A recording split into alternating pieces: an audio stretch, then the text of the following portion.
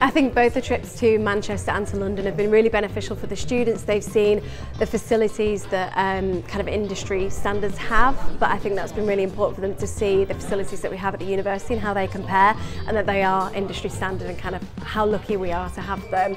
I think it's been also really useful for them to hear from people in the industry about what they expect, both in terms of the skills that they expect students to come with, whether they're practical, you know, being hands-on, being able to work across multiple platforms, but also in terms of professionalism, work ethic and that kind of thing. I think it's also been really important for them to know about the range of roles that are available, both from sort of entry-level graduate requirements, but then also where they might want to be in 5 years' time. It's interesting to look at and see that, you know, there's space for anyone if they've got the talent and the hard work for it. It's quite nice to just see that the options and the opportunities that are available, even to, you know, someone like me. I think it's quite good, you know, it's nice to see.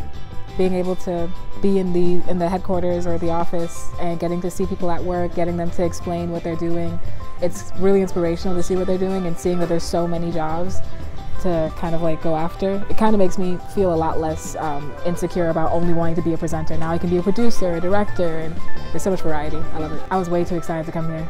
so this just confirmed it like 10 times over.